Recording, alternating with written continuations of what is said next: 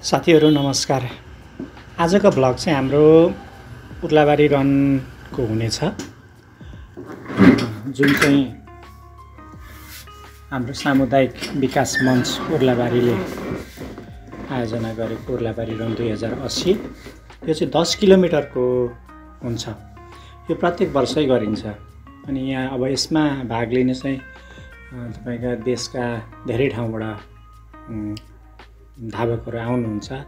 यसपालि चाहिँ सबैभन्दा बढी धावकहरू देखिएको चाहिँ बच्चा-बच्ची केटाकेटी चाहिँ मैले चाहिँ बढी देखेँ। यो पनि एउटा राम्रो कुरा हो, किनभने बच्चा-बच्चीमा यो खालको एउटा हामीले खेलकुदलाई प्राथमिकता दिनुपर्छ या स्वास्थ्यको लागि हाम्रो खेलकुद हो भनेर जुन खालको एउटा उहाँहरुमा जनचेतना छ, जाएको छ, या अब अभिभावकहरूले पनि त्यसलाई सपोर्ट गर्नुभएको छ। त्यो चाहिँ एकदमै राम्रो पक्ष हो। मलाई त्यस विषयमा चाहिँ खुसी पनि लागेको छ। र अहिले हामी चाहिँ हिजो साइकल गर्दै हामी मधुमल्लासम्म गएका थियौँ अनि मधुमल्लाबाट अहिले हामी यहाँ उर्लाबारी रनको लागि तल उर्लाबारी झरेर अब यो रनिङको लागि तयारी गर्ने क्रममा छौँ। हाम्रो साथीहरू तर्रा रनबाट 40-45 जनाको ग्रुप गाडीमा आइसक्नु भएको छ। यहाँ साथीहरू देख्न सकिन्छ, साथीहरू आइसक्नु भएको छ। बच्चा-बच्ची अनि एउटा अनि एडल्ट अनि भेटनको पनि छ पुरस्कार छ। साथीहरू आइसक्नु भएको छ, खुसी हुनुहुन्छ सबै साथीहरू। अनि हामी पनि अब त्यसै क्रममा हिजो मधुमल्ला गएर बस्यौँ अनि आज अब यहाँको रनिङमा पार्टिसिपेट हुन आइपुगेका छौँ। पहिलो रन चाहिँ केटाकेटीको हुन्छ, जो चाहिँ 12 वर्ष मुनिको केटाकेटीको रन हुन्छ। त्यसपछि 16 वर्ष मुनिको केटाकेटीको रन हुन्छ। त्यसपछि चाहिँ अनि एडल्ट र ठुलो मान्छेहरूको र अनि भेटरनहरूको 40 प्लसको रन हुन्छ। अब केटाकेटीको रन हाम्रो सुरु हुन गइ नै रहेको छ। अब धेरै ठुलो मात्रामा छन् केटाकेटीहरू। हाम्रो अब रन सुरु भयो। उहाँहरूलाई चाहिँ 2.5 किलोमिटर मात्रै हो सुरु भयो। हेर्न सक्नुहुन्छ, धेरै केटाकेटी, धेरै हेर्नुहोस्। यो उत्साह अति नै राम्रो कुरा हो। अब हाम्रो अब यो धावकहरूलाई या खेलकुदमा लाग्नेहरूलाई या बच्चाको स्वास्थ्यमा ध्यान दिनेहरूलाई, अभिभावकहरूलाई धेरै राम्रो कुरा हो। अब यसपछि हाम्रो 16 वर्ष मुनिको लेडिज एन्ड जेन्ट्स केटाकेटी भनौँ न, उहाँहरूको हुनेछ। यो उहाँहरूको पनि अब सुरु हुनै लागेको छ। अब यसपछि हाम्रो हुन्छ। अब हाम्रो हुँदा चाहिँ म अब भिडियो खिच्न अलिकति असमर्थ भएँ। रनिङ गर्दै भिडियो खिच्न पनि अलिकति गाह्रो। तैपनि ठाउँमा खिचेको क्लिप्सहरू चाहिँ म हालिदिन्छु। अब हाम्रो ठुलो अब भनौँ न भेटन र अनि एडल्टको चाहिँ अब सुरु हुन गइ नै रहेको छ। अब यो रन चाहिँ प्रत्येक वर्ष उर्लाबारी रनले गर्छ र ठुलो राम्रो सङ्ख्यामा सहभागिता पनि हुन्छ यसमा। यसपालि पनि 400-500 को हाराहारीमा सहभागिता थियो। ठुलो जमात चाहिँ हाम्रो तर्रा रन र धरानबाट थियो। अब हाम्रो रन पनि सुरु भइसक्यो, देख्न सक्नुहुन्छ। मैले चाहिँ अब यस क्रममा भिडियो ठाउँमा मात्रै बनाएको छु, किनभने रनिङ गर्दै भिडियो बनाउन मलाई गाह्रो पनि भयो। त्यसले गर्दाखेरि यो रनिङ नै गरेको चाहिँ पुरै भिडियो मैले खिच्न सक्दिनँ। त्यसपछिको भिडियोहरू फेरि म तपाईँलाई राख्नेछु। अब अहिले चाहिँ हामी रनिङ गर्ने क्रममा छौँ। रमाइलो भयो। लेडिज फर्स्ट, तान्नु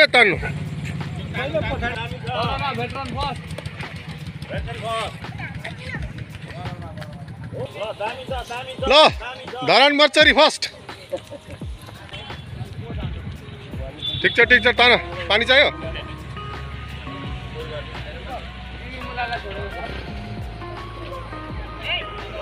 तर भेटरेन सेकेन्ड दाइ। ल राम्रो छ दाइ। ल भेटरेन थर्ड।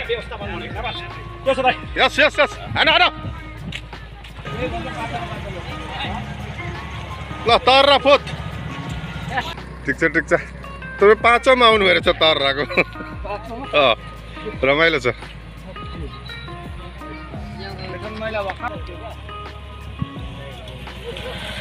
तपाईँ 5औंमा आउनुहुन्छ तर्राको तान्नु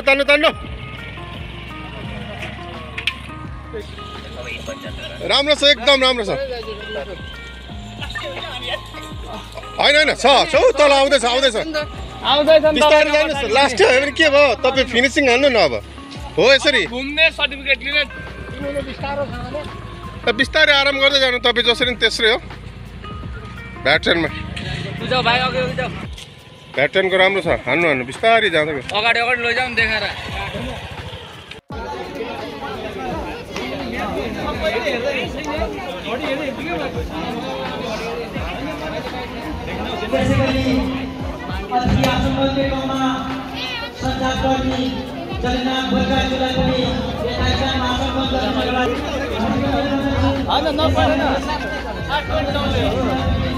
मेरो साइकल छोडेर आइरहेको होइन यहाँ साथीहरू सबैको लागि अन्त त्यहाँ राखिरहेर हेर्दै थिएँ यहाँबाट ए हो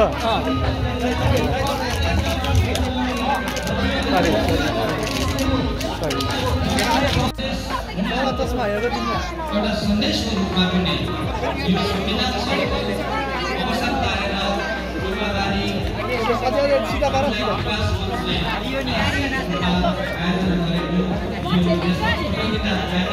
महिला 40 वर्ष माथिका महिला समूहको रिजल्ट यस प्रकार छ 1435 दिप नम्बर भएकी धरान निवासी जमुना लिम्बूले 50 मिनट 34 सेकेन्डमा 10 किलोमिटर रन पार गरेर प्रथम स्थान हासिल गर्नुभएको छ।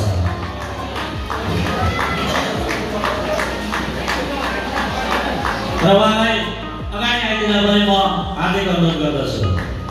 अगाडि आएर उभिदिनका लागि म हार्दिक अनुरोध गर्दछु। त्यसै गरेर उर्लाबारी निवासी 1492 दिप नम्बर भएकी चेतन राई जसले 1 घण्टा 13 मिनट 42 सेकेन्डमा 10 किलोमिटर रन पार गरेर द्वितीय स्थान हासिल गर्नुभएको छ। त्यसै गरी तृतीय स्थान हासिल गर्ने 1464 दिप नम्बरकी उर्लाबारी निवासी मन्जु लेम्बू उहाँले 1 घण्टा 20 मिनट 59 सेकेन्डमा 10 किलोमिटर दूरी पार गर्नुभएको छ। उहाँहरू तिनैजनालाई अगाडि आएर आफ्नो स्थानमा उभिदिनका लागि म अनुरोध गर्दछु।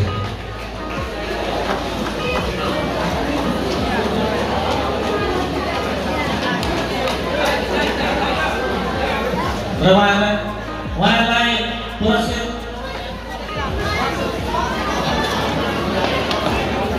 यो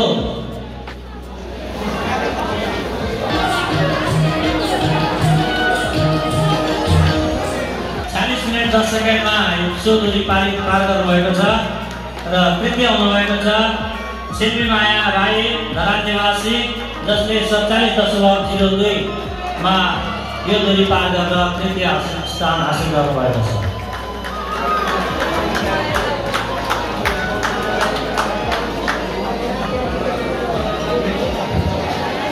यो पुरस्कारको प्रायोजन मनोहर सामुदायिक वनले गरेको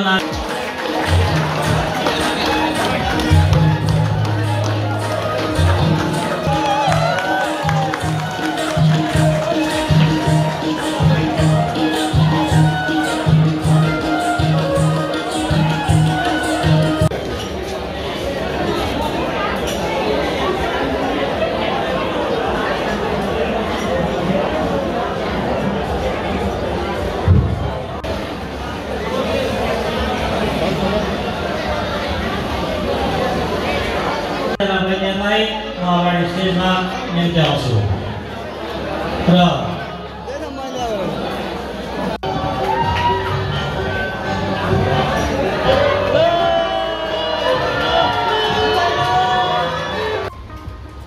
उर्लाबारी रनले खाना खुवाएको हो यो ल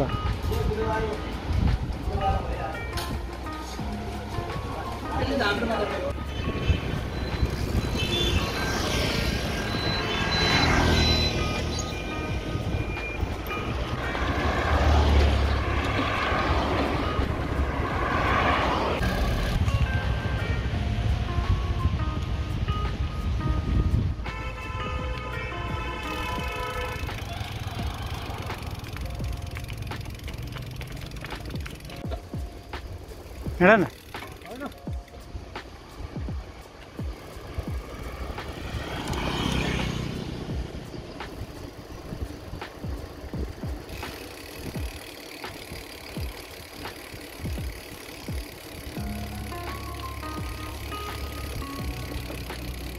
फेरि रोक्यो त हो किन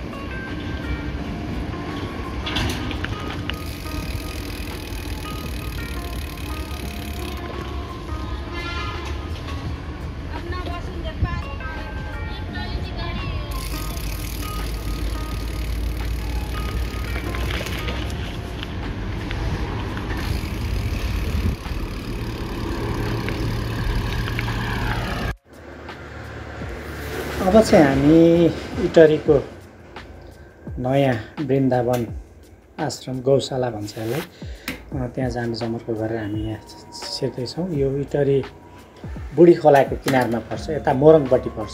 बुढी खोला यता मोरङबाट पारी चाहिँ सुनसरी वारी चाहिँ मोरङ, यो मोरङपट्टिको चाहिँ भाग हो। बुढी खोलाको किनारमा पर्छ यो त्यो मोरङतिरबाट चाहिँ पुल यता काकरबेटबाट आउँदा पुलवारीबाट भित्र छिर्नु पर्यो, होइन भने सुनसरीबाट चाहिँ तपाईँको इटरी क्रस गरेर अलिकति यता आएपछि छिर्दा पनि जान सकिन्छ।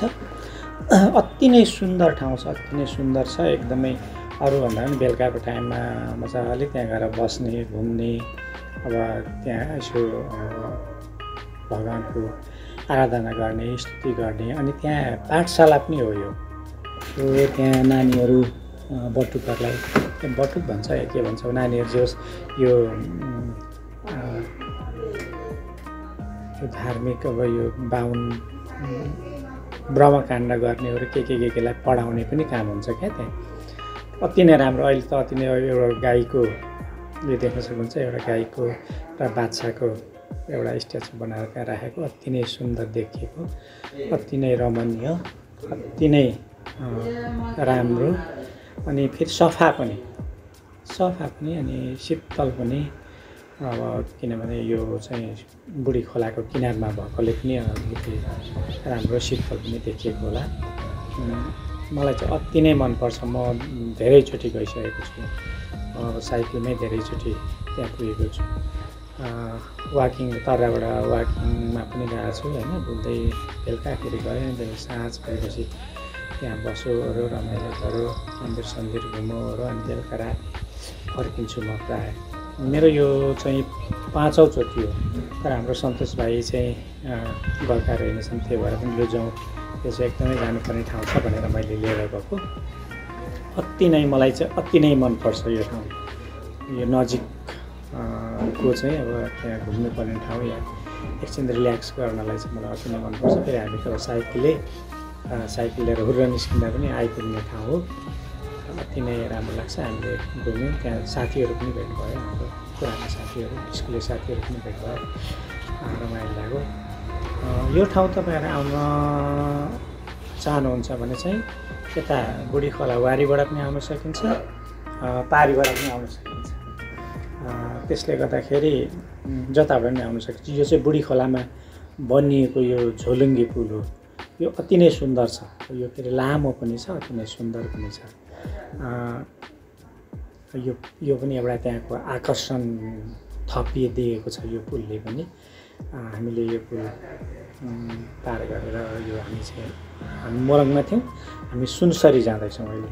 अब सुनसरीबाट हामी तालतलाई आउँदै हाम्रो डेस्टिनेसन, हाम्रो घर अघिल्लो दिन छोडेको तर्रा हामी पुग्नेछौँ। मलाई त यो ट्रिप मैले तराबाट सुरु गरेर मधुमल्ला अनि उर्लाबारी रन सकेर मैले यो घरसम्म आइपुग्दाको मैले एउटा अनुभव के गरेँ भने जस पैसा असुल भन्छ नि त्यो खालको महसुस गरेँ। अति नै रमाइलो भयो। रनिङ पनि हामीले एटेम्प गऱ्यौँ 10 किलोमिटर, प्रमाणपत्र पाइयो। सबै साथीभाइहरूले पनि खुसी मनाए र अलिकति हामीलाई सपोर्ट पनि के पायो भने धरान बाहिरबाट आएको साथीहरूलाई उहाँहरूले खाना बस्नको पनि राम्रो व्यवस्था गरिदिएको थियो। त्यो भएर पनि राम्रो भयो।